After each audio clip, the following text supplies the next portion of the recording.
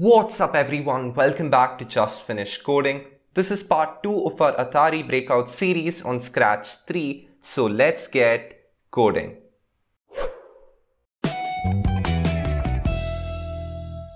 Just finished coding. Now quick interjection here, if you've not watched part 1 of this series, please watch it before you come here because we're picking up from where we left off and you'll be very lost. I'll leave a card for you right here. Please watch the video and then come right back. Now if you watched part 1, then you should have a program that looks something like mine. The collision works fine, but then sometimes the ball actually goes through the paddle and that's pretty annoying, and that's what we'll be fixing in this video along with a few other changes like actually cloning our block, changing the block's costume, and also making sure that we don't have to duplicate 30 blocks and instead using the clones to actually make our program more efficient. So without further ado, let's get right into it. The first thing that I'll be doing is actually changing the lag of my paddle so that it doesn't have that effect where the ball goes right through it. And to do that, all you have to do is to increase this time lag by a little bit. And if you didn't face the lag, it's probably because your computer is pretty fast. And in case you are facing that lag and your computer isn't as fast, you just have to increase that lag to some extent so that the ball actually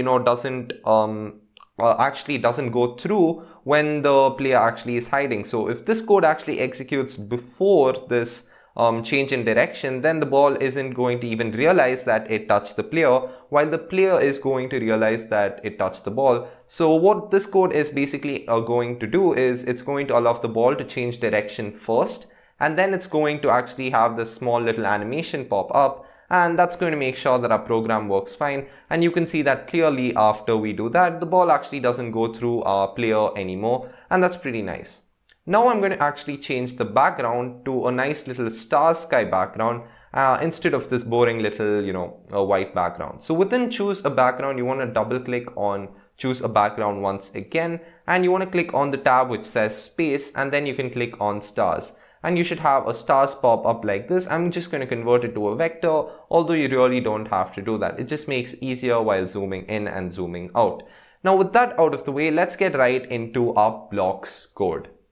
I'm going to click on block 1 and I'm going to change the costume, or rather the edge of the block, to be white because I think white is going to be a little better of a contrast than red in a dark background. So click on the fill icon and then you want to change that red to be white by just changing the saturation to 0 and keeping the brightness at 100, and then just drop the color onto the edge and you should have a nice little block. And I'm also going to rename this block to be 1, and I'll explain why I'm doing this a little bit later, but as of now just keep that as 1. So now we'd have the block looking a little better with the background, and now let's get into its code.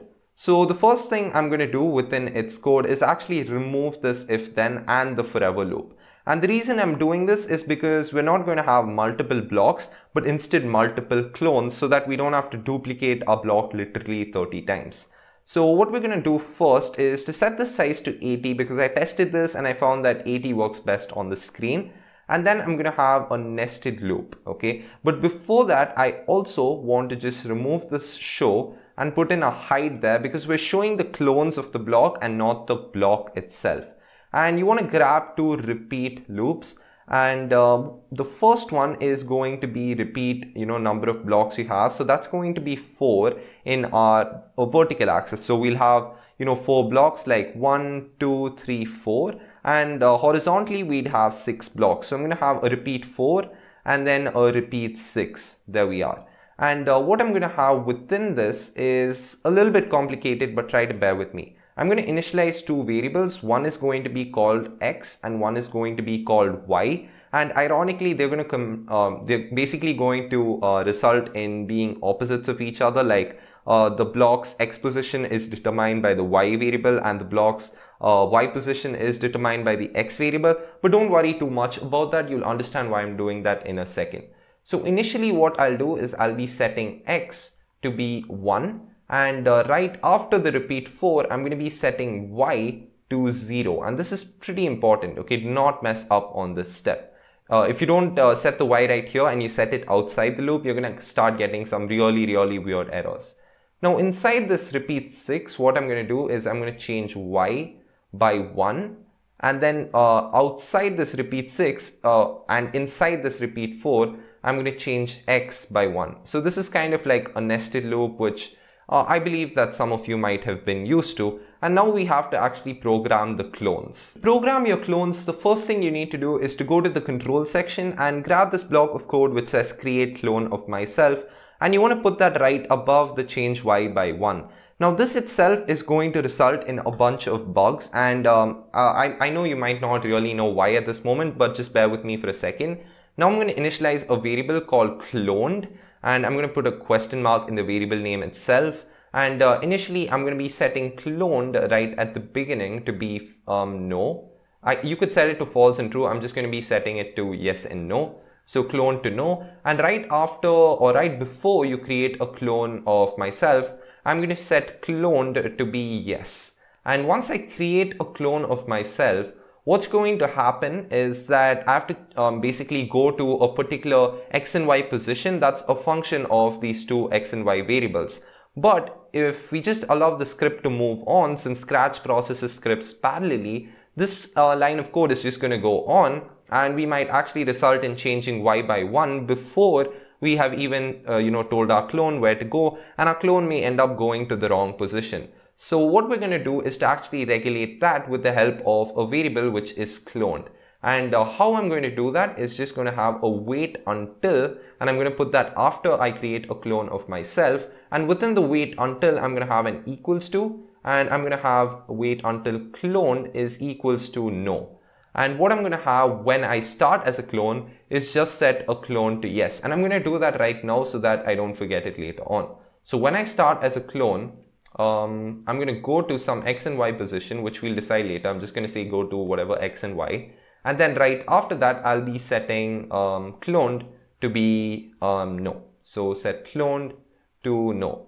And right here, this clone variable is going to turn into a no. And then now the script can actually execute further. And then we'd have a pretty nice, animation with our blocks all coming up pretty neatly. So that's one thing that you need to have. Now what's left is to actually make sure that, the x and y positions are functions of the opposite variables, and that's a little bit different than what you might think. So we're not just going to have go to x, go to y, but something a little bit different but still simple nonetheless. The first thing I'll do is to actually initialize two more variables, and they are called start x and start y. And start x is going to be basically the distance that the first block is going to be away from the x-axis, and start y is going to be the distance that the first block is basically going to be from the center. So keep in mind that start x and start y will not exactly just correspond to the magnitude of that distance. Rather, it's going to be the distance from the center, but that's basically going to enable us to control what distance each block is going to be from the edges. So that's the point of the variable. So initially what I want to do is I'm going to set start x and start y to be some random values. Okay, so start x to be something and start y to be something. And what's that? Oh, I didn't initialize it. So set another variable called start y. There we go. So I'm going to set start y to also be something else. So I'm going to leave start y as it is for now, but start x, what I'm going to do is I'm going to be setting it to be about -200. And in case you want to have something uniform, make sure you use the same variable, same magnitude as I'm using. So what we're going to do is within this go to x, go to y, we're going to do some arithmetic, and I'm going to have a plus and then a multiplication, okay, within one of the pluses. And on the left side where we just have a plus, I'm going to leave start x, and on the other side, we're going to do 75, okay, I believe that's what it is, times y, not x, but y. This is very important, okay, don't interchange this. Now we're going to duplicate this for the y as well, but here we're going to change this to start y, and we're going to change y to be x. And this is how, we basically have the blocks going up in a nice order. I'm also going to change the 75 to be 50, because as you can see in the costumes of the block, the length of this block is clearly a lot more than its width. And that's why we have, different values for these two. So that's the point of that. Now, when we actually hit the green flag, nothing shows up because we actually have said hide right here, and we haven't really told any of the clones to show themselves. So what I'm going to do is to just add in a show, and now I'm going to hit the green flag, and now you can see all the blocks pop up in a pretty nice animation, and that's pretty cool. But it isn't really great, because as you saw, many of the blocks actually got cut off. And to change that, what you have to do is to change your start Y. I'm going to be changing that to about 60, and now when I hit the green flag, negative 60, not 60. And now when we hit the green flag, everything pops up pretty neatly, and you can see that the blocks popped up. But the thing is, we had some gap on the top, so I'm going to change this to negative 50 so that everything is pretty perfect. And I think this is a pretty nice scene for the breakout. I don't think we did program the collision, so I'm going to remove the collision for the block so that we can just observe the blocks without the ball constantly bouncing.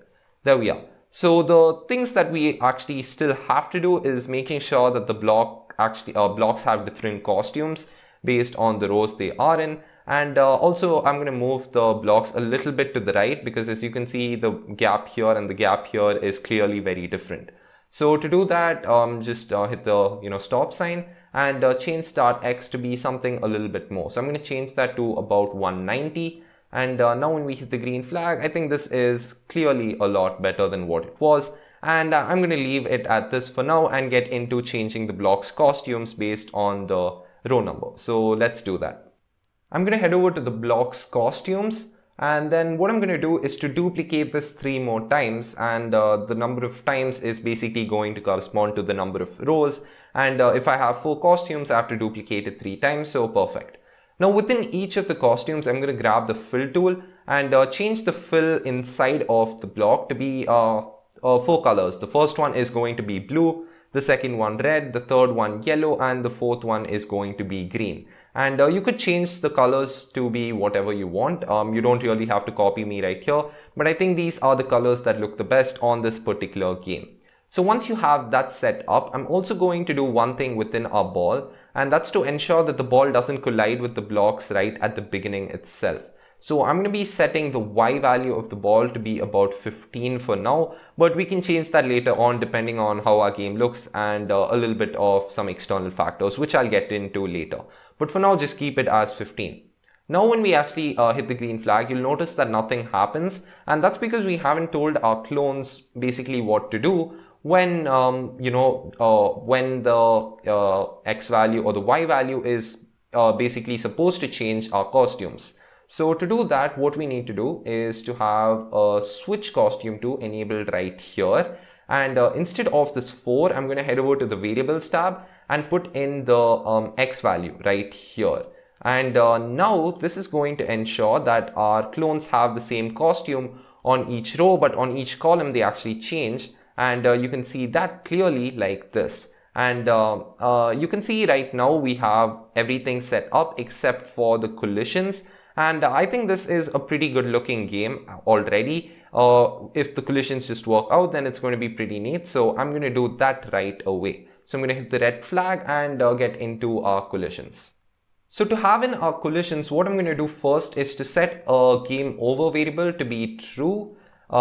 Set a game over variable to be false. And I'm doing this just to regulate it. And instead of a forever loop, I'm just going to have repeat until game over, just a little more convenient if we want to end the loop at some time.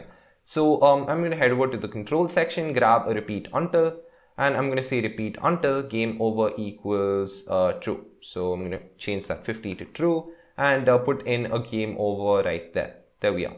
And what I'm going to have inside this repeat until is just a collision checker. So if you could also add in something like a wait until touching ball, and you would have pretty much the same result, and that code match might actually work out more efficiently. But I think this is just simpler, so this is what I'm going to have. So I'm going to have an if then, and if we're touching not the mouse pointer but the ball, then what we'll broadcast is a change direction message. So to do that, head over to events and grab a broadcast message, and I'm going to change that message to be change direction. So change direction, there we are. I'm going to hit enter. And right after that, I'm going to delete this clone, which is going to ensure that the clone hides and basically deletes itself.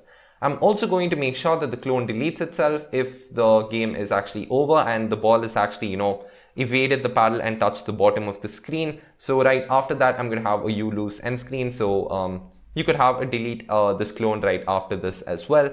And this is going to ensure that the clones actually hide, but this is not going to ensure that the ball bounces off. So to ensure that the ball bounces off, what you need to do is to head over to the ball sprite, and within events, you want to grab this block of code which says when I receive change direction. So when I receive change direction, what I want to do is the same thing as I did when I was touching the paddle. I just want to point in direction 180 minus direction, and this is going to ensure that the ball actually changes its direction properly and the collision is pretty fine. So I'm going to hit the green flag, and oopsie, the blocks didn't pop up. And I think that's because we didn't have, wait, what was the reason here? Yeah, we set the game over variable to be true instead of false. So you want to set that to false at the beginning. I'm not sure what I did initially.